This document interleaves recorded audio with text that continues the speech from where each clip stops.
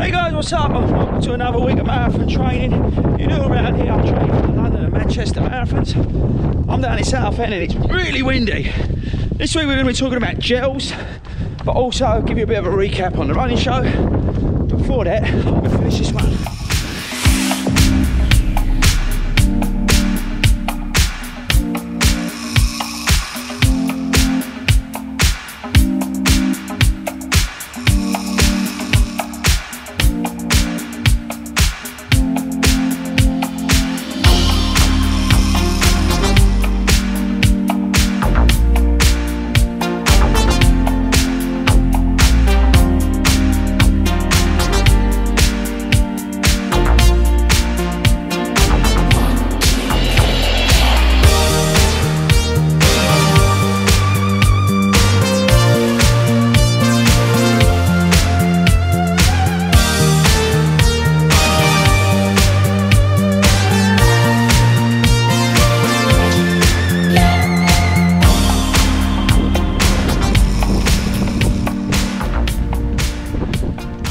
It was windy.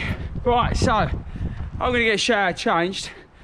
Then we're going to talk about the running show, give you a bit of feedback from there, and then I'll talk to you about gels. Woo, I enjoyed that.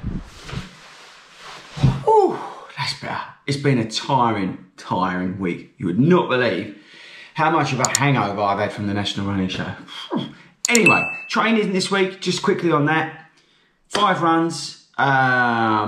Back into my usual routine, recovery, speed, bit of more of a focus session, nice easy pace run at the end of the week, and then a long run on the Saturday. So that was tick to box, back in it, back in the full swing of things. I don't know if it's next week. I think next week we've got the winter 10K, so I'm gonna have to play around with my training, and I'll let you know how that goes next week. So, National Running Show, a bit of a recap. That was a great couple of days, exhausting.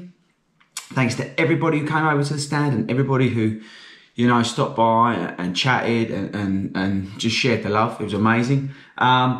It was really cool having our own stand. It was something very different for us. Putting it all together, taking it all down, all that kind of stuff. But yeah, the National Running Show in general this year, I think it was like 50% bigger than it's been. It was in its 3rd year at Birmingham. It's just getting bigger and bigger and bigger. And in June, there's going to be a London version, which is going to be very cool. We will be there. We'll have a slightly different presence there because that weekend is the Southend Half Marathon, which is a massive race for us as a community.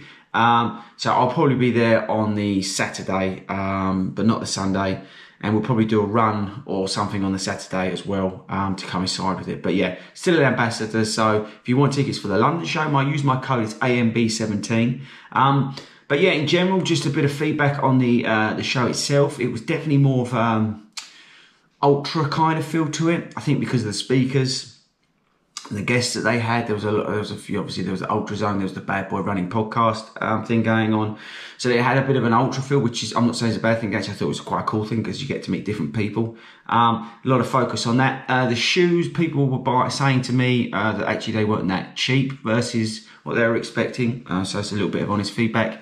Not that people from the shoe retailers care, but yeah, people were saying that actually the shoe prices were a lot higher than what they're expecting.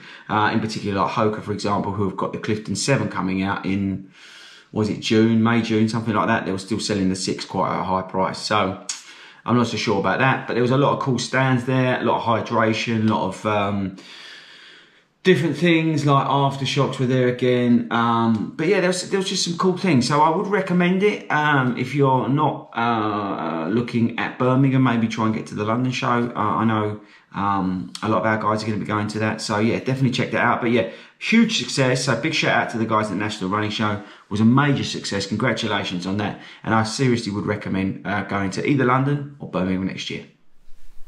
Right, so gels, I'm just about to go out and do my add-up session, but before I do, I'm getting my stuff sorted out for tomorrow. And I've got a couple of new boxes of human gels, which I'm just sorting out. So, with regards to gels, I mean, I did a video on natural ways to hydrate your long runs. Check that out. It's on the channel. It's one of the most recent ones we've done. And I'll put a link up. But the Thing with gels are, they are a super awesome, convenient way of taking on calories while you're out doing your long runs. I personally will fuel every 45 minutes. I'm looking to take on 100 calories every 45 minutes when I'm out there doing my long runs. In particular, well, if I'm doing a slow long run, I'll take it every 60 minutes. But while I'm doing this sub 4 marathon training, I'm looking to take it every 45 minutes. Now, the Humour gels, which is the one I prefer to take, does have 100 calories in it, and it's only 43 grams. So there's 100 calories in this 43 gram packet. These are all natural, and they are totally vegan friendly, and there's no crap in them basically. So that's why I use them. They're very easy on the stomach, and there's loads of flavors. But for me, strawberry, as you can see, strawberry's my favorite. The one I have been trying is this. Is the Kendall Mint Company, and these are the, what is it? Hang on, KMC NRG Gel Plus.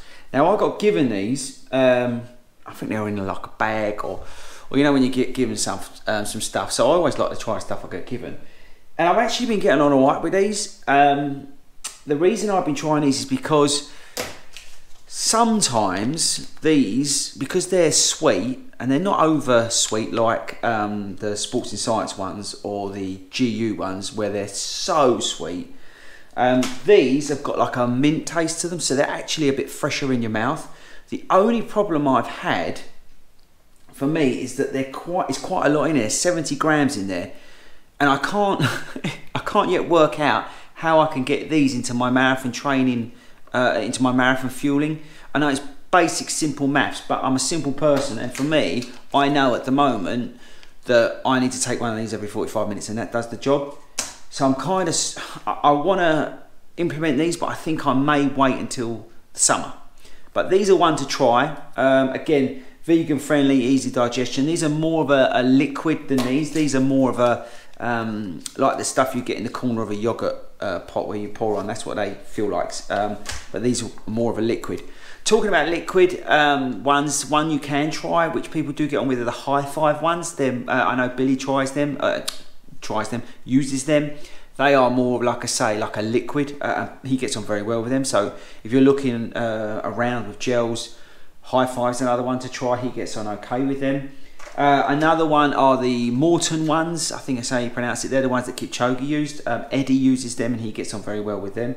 They're not cheap though. That's the only thing I would say with those, but obviously they're of high quality, so you get what you pay for. And the other one, which may be worth you trying if you're struggling with gels with regards to your digestion, but you want the convenience, is the Active Root Gel Mix. Now this is brand new out from the guys at Active Root. Now I'm a big fan of Active Root, and that's not just because I'm an ambassador, but I love the fact that it's a natural product. Obviously it's ginger based, so it's very easy on the stomach, and the fact that they've now brought out a gel is awesome. Now I've only tried this a few times, and you have to make it up before you go out, so just you probably can't read that. You've got some scoops. Well, let me show you. Hang on, let me put the camera down. So in here you've got, I love the smell of ginger, I don't know about you. You've got your scoops, so you scoop it out and you stick 3 of those in, and you mix it up with water, and then you take them out.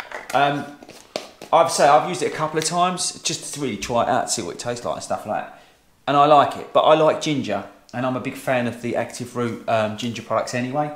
But it might be something interesting for you. It's got a bit of peppermint in it and that lot, so it's, as I say, it's not just pure ginger that you're tasting. It's got a nice mix to it. But this is one thing that I have been getting on with as well, taste-wise and digestive-wise. But for me, is the Humour. I'm trying them. I can recommend, because Billy uses them, so they're obviously something okay with them. And the Morton ones are okay. The Goo ones are an acquired taste. They're quite sweet. I did a video ages ago on gels. I tested a load, and they're all right, but they were quite sweet. The Sports and Science ones is just for me, it was just like neat sugar going into my stomach. But a lot of people do use them and get on with them.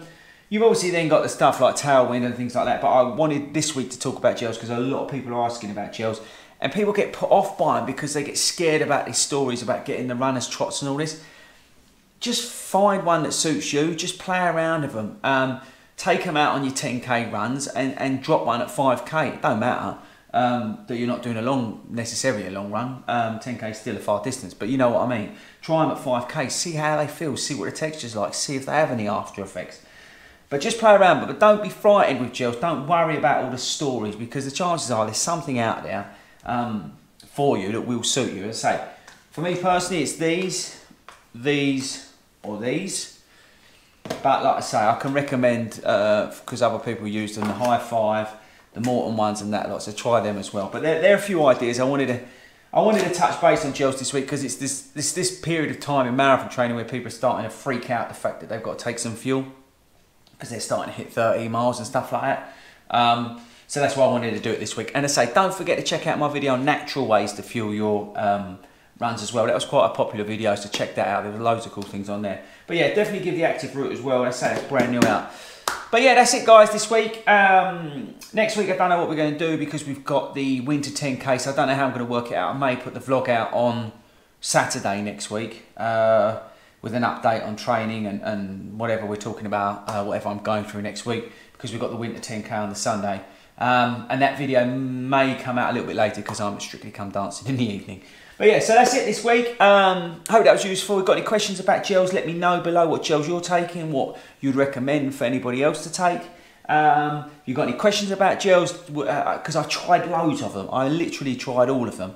Let me know, put them in the comments below. Thanks for subscribing. Don't forget, we've got the competition. As soon as we hit 5,000 subscribers, I'm going to be giving away 2 pairs of running shoes. So make sure you get your friends, family, other runners, the dog, the cat, whoever to subscribe.